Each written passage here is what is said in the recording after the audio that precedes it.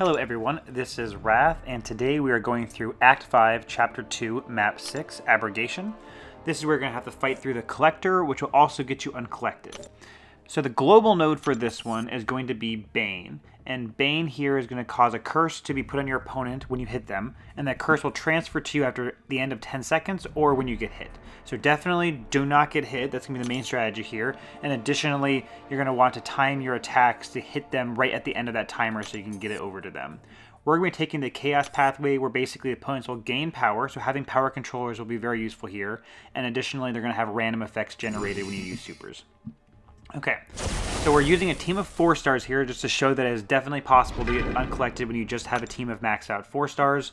You definitely should have a few full team revives against the Collector because he is very difficult. Sometimes you just get crushed when you start the fight against him, so having a team revive is very, very important there. I would recommend team revives and not health potions. So the first one you fight is Spider-Man. Just remember again, you want to time your attack so you get in right when that Bane transfers. So you just saw there with that Spider-Man, I basically waited till that timer ticked over and then hit him. When you're fighting Spider-Man, having someone that's evasion resistant is very, very good. So for instance, Iceman with Cold Snap. If you're using Iceman, if he is duped, then you basically start with a Cold Snap, which will stop him from evading, and then you continuously use your first super to basically get him to stay resistant to evasion, so basically Spider-Man won't evade.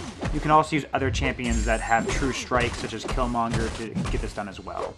You'll notice that Bane in the upper right is that cross, like basically the skull with the red tick down timer. Once it gets all the way to the end on your opponent, it will transfer to you and cause you to start degenerating. So make sure that when you have that switch over to you, you have stunned them to hit them, or you are in the middle of one of your combos. Use your super to make that longer as well. We'll see in the future as well. Also for Spider-Man, you can dodge the first super after those 2 web blasts. Just make sure you dodge right at the end. And then additionally, you want to push him to his second super if you can, because that is completely dodgeable. Alright, so now we're moving on to Angela. Angela doesn't have any particularly difficult abilities, so the big thing here is just you want to make sure you're baiting the first super, because that way it's completely dodgeable. The second one you can dodge the range attack, but the first one's much easier. I'm using X23 here just to get more damage in with the bleeds. Again, the big thing is you're going to want to bait out a first super earlier in the timer if you can, so that way you can have time for the curse to transfer. But it doesn't really make a big impact. If you do have the curse transfer to you, don't worry too much. You will be able to get back in, so don't panic and get hit. You're better off taking some of the degeneration damage and then just getting in when you need to, rather than trying to really push that timer over to them and taking 0 degeneration damage. If you can though, like right there, we baited that super out early enough so that way by the end of their super we're able to get in and hit. So with Angela, again, her first super is completely dodgeable. It's very easy, just make sure you dash backwards until she does the sword swing down after her jump, and then you're golden. Alright, so now we're going to be moving forward.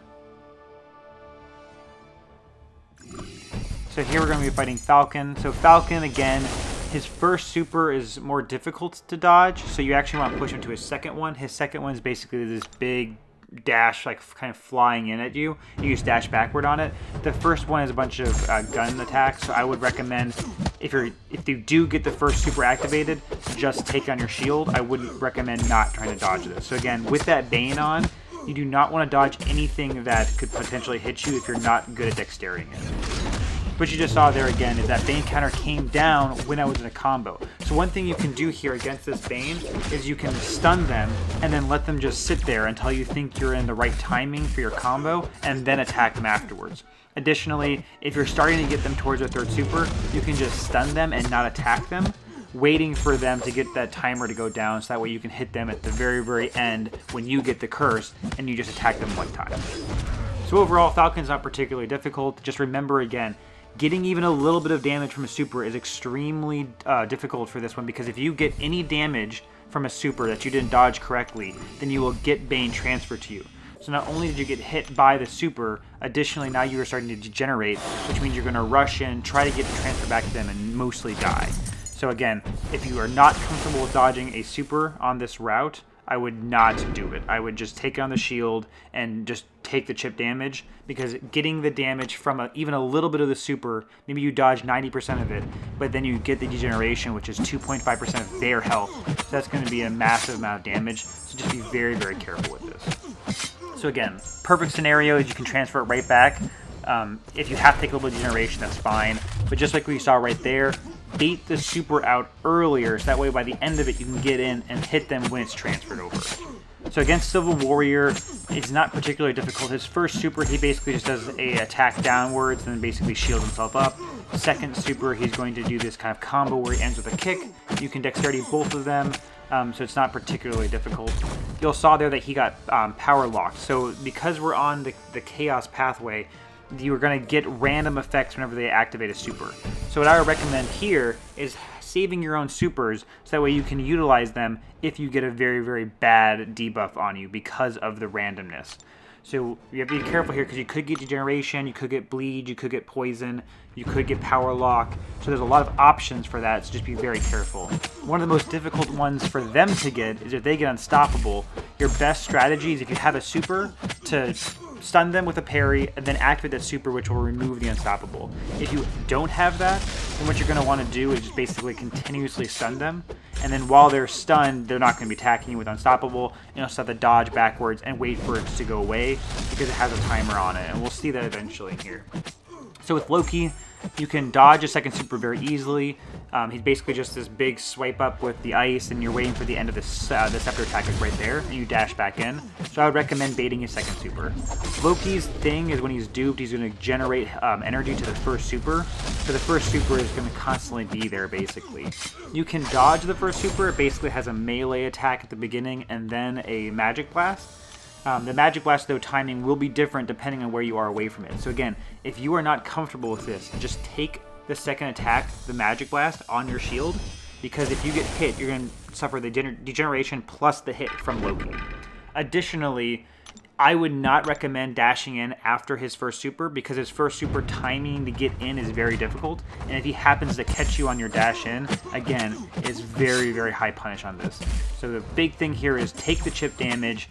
If you don't get the parry, just hold and wait for a heavy attack, because you do not want to get hit on this one.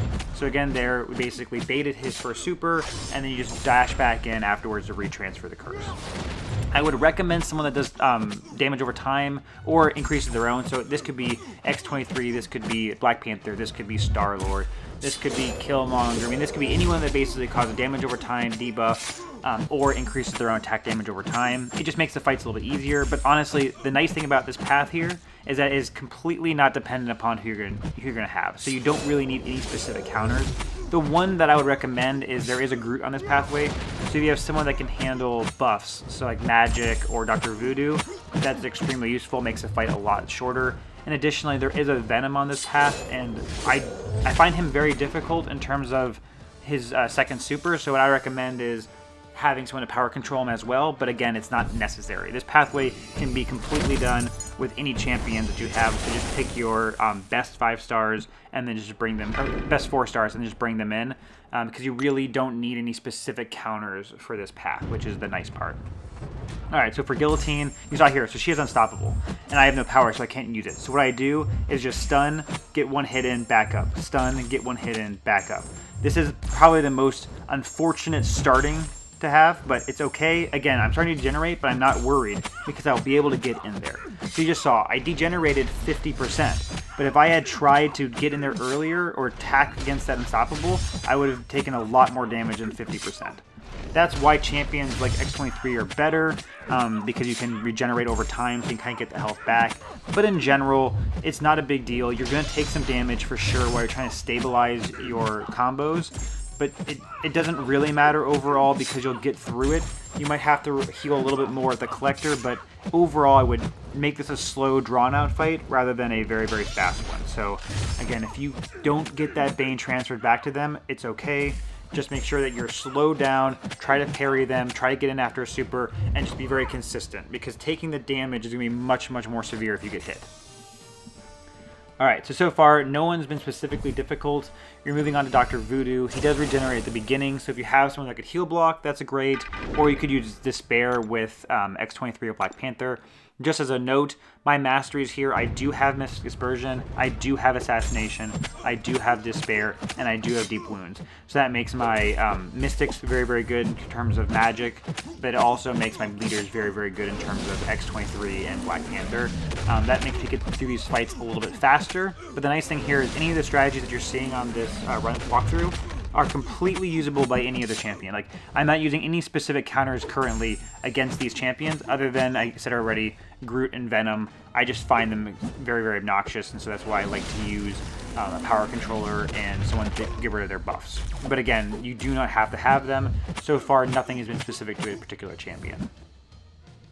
Other than, I guess, at the beginning, we did have that Spider-Man. So the Spider-Man, I would recommend someone like Iceman or True Striker. You don't have to do it. So really briefly, for Iceman, if you don't have Iceman, with Spider-Man, just make sure that you just stun them and then attack them afterwards. Stun and attack, stun and attack.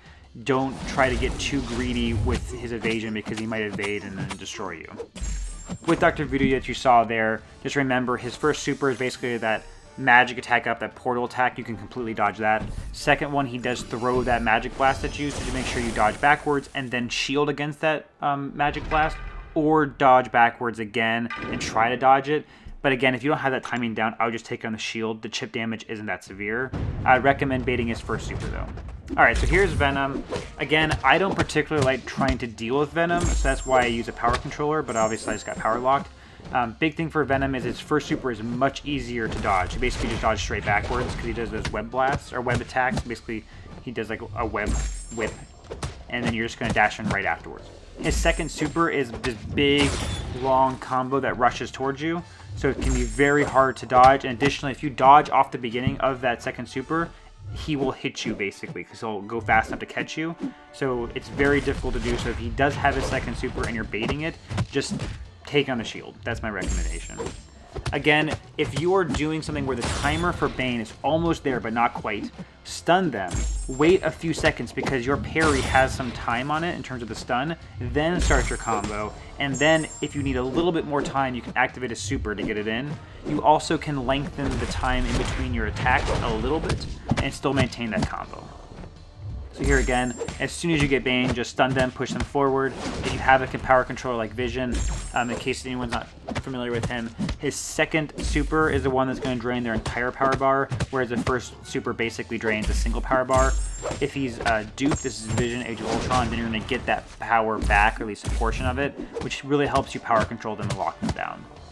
So, for the most part, if you have a power controller against Vision, not a big deal. His first super is very dodgeable, and you're keeping him from his second super.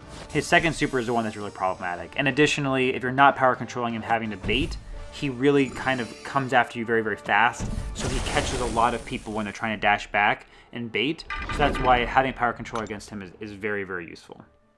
Alright, so now we're fighting Old Man Logan. Old Man Logan, for the most part, has nothing particularly difficult to him. He's basically just X-23 or Wolverine. More Wolverine. So his first and second super are very, very dodgeable. I wouldn't be worried about them at all. First super is basically just that forward swipe of the claws. You just can get in right afterwards. When we're baiting, same strategies again. You're just going to dash backwards, and then they dash forwards, and then you dash backwards to get them to activate their super. You also will activate it sometimes after you attack them one time on the shield. So just make sure that you're baiting them early. So right there you saw that I was starting to bait as soon as the Bane countdown timer was on him. So that way by the time that he activated his super, I was able to then transfer the Bane counter. If you try to bait too late, the worst thing that can happen to you is that you will then be degenerating while they're in their super animation, which basically means you take a bunch of damage and are not able to get that attack in. And you saw there, I did get hit off of his heavy attack. So remember that Old Man Logan's heavy attack is a longer heavy attack. It has multiple combos in it, so do be careful for that. And you saw that as soon as I got hit, I started to generate a fair amount. But again, do not panic, because if you try to panic and get in there, what will normally happen is you attack the shield, then you have to wait for a parry. So what you're better off doing is just sitting and degenerating, waiting for them to dash into you, then you parry them, then you transfer.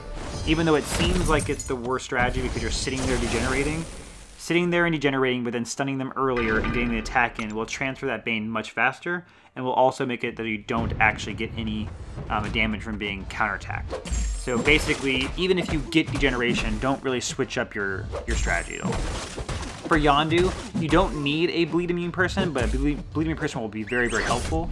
How you're going to deal with him is you're going to bait the first super that you just saw there. Has basically the arrow comes in once, then he punches, and the arrow comes in a second time.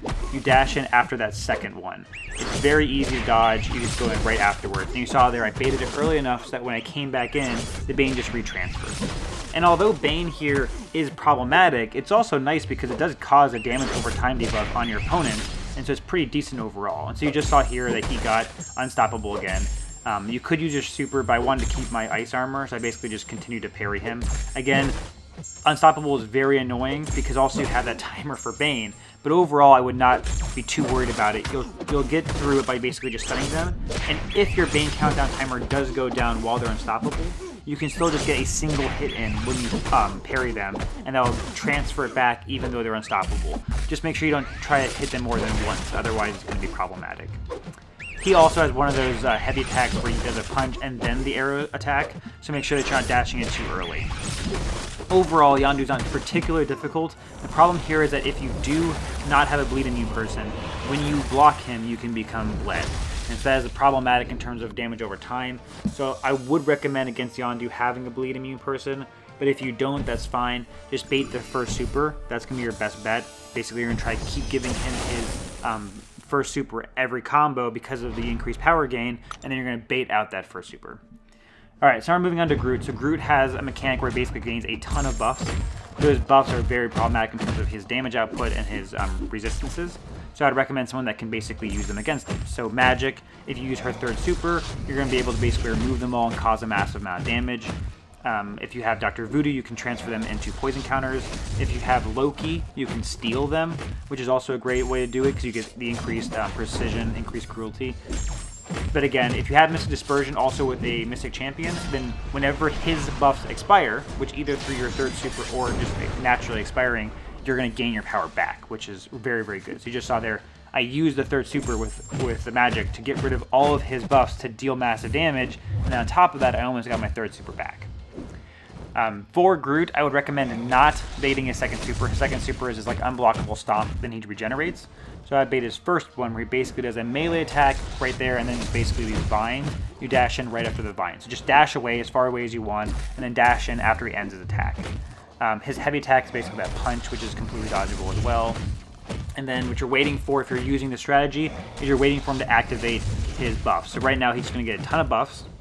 And so then I'm just going to basically use my third super, and it's going to do a massive amount of damage, because it does damage per buff removed. So you'll see here he goes from 27% to 0. So you don't need this. You can definitely just kind of power through this, especially if someone like Star-Lord or anyone that does basically higher damage output over time. You're basically just going to bait the first super over and over again, and then try to not give him his second super. So overall, you can still do Groot with anyone. It's not particularly difficult, but it is much more easy if you have like Magic or Dr. Voodoo.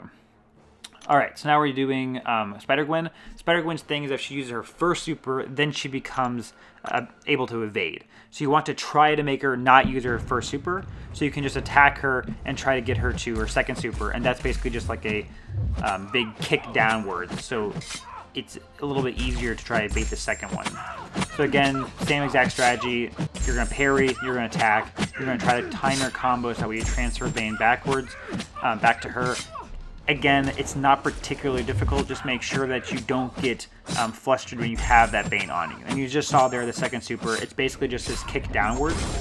So against Spider-Gwen or any of these champions, if you want to try to get it to a second super, use your own super to push them towards it if you can. That's kind of more of a higher order technique. And so you just saw there, she never was able to evade because she never used her first super. So just use that to your advantage. So overall, not too difficult. So now we're going to go fight the Collector, which is the boss of Act 5, Chapter 2, Map 6, which gets you uncollected if you beat him. I had to use 2 team revives here to get through this with this team of 4 stars. So it's definitely possible to beat him. Just remember that you are going to have to revive. I would recommend not really healing because you're not going to survive long enough in general anyways. And I would also recommend using team revives unless you have a particular champion that you're fighting much, much better with, because you're going to have 5 attempts per. So the big thing here is he has tenacity, so if you do stun him, he can drop that stun very easily. So you have to kind of delay yourself a little bit and then get in there right after to make sure that he actually is stunned. His first super is very difficult to dodge, which I just tried to do there. So make sure that when you are getting hit by his first super, just take it on the shield at the beginning. Otherwise you will die trying dexterity, unless you're very good, in which case just go for it. So let's take a look at his abilities here. He can regenerate basically whenever he loses 20% of his max health. Additionally, as he loses health, he gets more relics. So below 85%, he can only take 3% of max damage per hit. Below 70, he gets increased damage. Below 55, he becomes unblockable in terms of special attacks. Below 40, he's stun immune, bleed immune, poison immune. Below 25%, he becomes unstoppable periodically. And then below 10%, he can basically Astral Overload to regenerate. Now, the interesting thing here is that you'll see in this fight is that when he drops below 40%, he's supposed to be stun immune, bleed immune, and poison immune, and power lock immune. But what you'll see is that after you initiate a fight below that amount of health, you can still bleed him and you can still stun him. So I'm not exactly sure what's happening there. It might be a little bit of a odd mechanic, or maybe I'm not fully understanding it, so just keep that in mind. Alright, and so I'm using magic here. So one of the great strategies against the collector is using someone that can power lock him, especially early when he's not resistant to power lock. What you're going to do with magic is basically try to get to your second super by taking the first super on your shield when you need to bait him, and then you're just going to basically power lock him against the wall. When you do that, you basically are just going to hit him immediately afterwards. It's great if you have limbo, so that way you can get your health backwards. You're basically just going to attack him over and over again, using your second super to basically power lock him and stop him from killing you with a super. Make sure that you do dodge those heavy attacks at the end of the combos. You just basically dash backwards, dash in. Keep track of that counter for Bane, but in general, you'll probably get killed fairly quickly due to chip damage against a 4-star. That's fine. The other way you can do it is Vision. I didn't do a great job here, but you can do the same thing, which is push him against a wall, and then basically use your first and second super to basically power lock him down. He doesn't actually power lock, but you're basically going to be power burning him and keeping him below a super bar, so that way you can continuously damage him. For the collector, again, I'm not using a particularly great champions other than Magic and Vision for keeping him down in terms of power, but other great champions are, because his attacks are ranged when you use his first and second super, using anyone that can basically evade projectiles. So this would be like Daredevil. You could use Stark Enhanced Spider-Man. This would basically keep you alive longer because you're basically just going to dodge out of those specials. So right there, if you had started to just evade naturally because of projectiles, then you would have been able to get back in and get another combo win. So in general, you're going to be dying a lot throughout this. I would say on general, with a team of max 4 stars, you're probably going to be using 2 to 3 team revives. I would recommend that you use your boosts. So if you have any health boosts, any attack boosts, I'm not using them here just to show that it is possible. But again, any boost to your attack or health or damage is going to be able to have a lot higher survivability and a lot more damage over time. So that way you can get through this with less revives. But I would recommend having at least 3 to 4 team revives in reserve just in case. When you do get against a wall like this, and he has his third super or second super, just continuously attack him. So attack him as soon as you use your super, right afterwards, that way you can maybe get a combo win. Sometimes the AI allows you to basically attack right after a super before they activate their third super. Damage over time, people are great as well, so Cold Snap, bleeds, especially anyone that has stun lock ability, especially early on. Additionally, you also can do anyone that increases their own attack damage, but you're better off doing someone that can have more attack up front. That's going to be the best strategy. So right now he just dropped below 40%, so he should be immune to stun and to bleed. And that's what you're seeing right here. When you try to stun him, he basically says no. This is also great. Iceman, you can do Cold Snap, you can get more damage in over time. Again, this is not when you're looking to basically survive the entire time. There are people that can do that for sure, I'm not really one of them right now. I have not fought the Collector a lot, but the big thing here is I'm just showing you how do you do this if you have a team of 4 stars. It is completely doable. Just make sure you're going very, very slowly. So right here, he should be immune to everything, but then basically you can still bleed him, which is a little bit odd because he should be bleed immune. I might just not be fully understanding the mechanic again, so just keep that in mind. But it does seem like you can still get bleeds on him sometimes, even when he's supposed to be immune, which is a little bit odd again. So again, what you're going to do is you're basically just going to attack, try to get damage in. As soon as he gets above a single bar of super energy, become very, very aggressive. Because as soon as he activates that first bar of super, he's going to kill you, unless you have someone that can projectile evade, or someone that's extremely good at dodging if you're very, very good at dexterity. So in general, I would recommend that you just get your damage in as fast as possible. Play a little more cautiously at the beginning, because that way you can still do more damage until he gets his first bar super. But as soon as he gets that first bar super, you're just going to get in there and damage him. Just remember that when he's below 25% health, that's when he can randomly come unblockable, which is going to make things very, very difficult. You're basically just going to try to survive the 3.5 seconds that's active on. And then below 10%, he's going to have that massive amount of regeneration, and you're still able to deal damage through it, so it's okay. It's not like he's going to regenerate all the way back up. But if you are worried about it, you always could quit out of the fight, but in general, you'll be fine. So again, I'm just trying to temper people's expectations for this fight. This is not one of those ones where there's a super easy cheese strategy that you can just completely dominate a 40,000 boss and then collect it. This is going to be very long and drawn out because he is unstoppable randomly below the 25% mark. Additionally, you have Bane going on, so once you hit him, you have a 10-second timer to basically make your combo hit in. He is stun immune, and then additionally, his first and second super are not easy to dodge, very difficult to dodge, and then on top of that, they're unblockable. So this is going to take a lot of people. I would recommend team heals for sure. Use team heal, you're going to get 40% back. I wouldn't recommend healing up afterwards. Just do your team heal. It's 100 units each. That's going to get you through there. In general, I'd say it's going to take 2 to 4 team revives. So try to have around like 400 or 500 units. Definitely more if you can. So I mean, if you could have 1,000, that's great. You're probably not going to use them all, but it's always good to have something so we don't have to back out. Again, I'm doing this kind of free to play, so you can definitely do this if you're also a free to play player. Do event quests to build up your units, do earlier chapter maps to build up your units, but this is 100% doable with a team of 4 stars that are maxed out, and you really don't need any specific champion. So yes, you can use Daredevil. Yes, there are people that are very, very good against him that will make this a little bit easier, but you honestly can do this with any champion. So I'd recommend just getting in there with your highest ones, your highest damage output ones, using your boost, so using the boost for attack, health, and attack and health, and then making sure that you have your revives set up, and really don't use heals because you're going to die basically as soon as he gets his first bar of super anyways. And as soon as he gets that, just become very aggressive. Even a little bit of damage to the shield is still going to add up. So overall, I wouldn't be too worried about this. Again, this run through here shows it with 2 team revives. If you have to use 3 or 4, there's nothing to be ashamed of there. I mean, this is a very, very difficult fight. They made this very difficult. And again, this is where it gets a little confusing.